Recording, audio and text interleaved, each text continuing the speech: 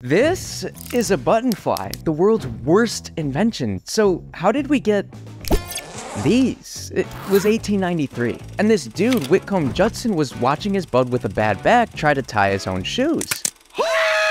So Whitcomb decides there must be a better way to fasten shoes, and he comes up with this, the clasp locker and unlocker for shoes. The only problem? Well, this thing was complicated. Here's the hook and eye fastener up close. It was just too hard to use. So Whitcomb's head designer, Gideon Sunback, sits him down. Look, bud, can I call you bud? No.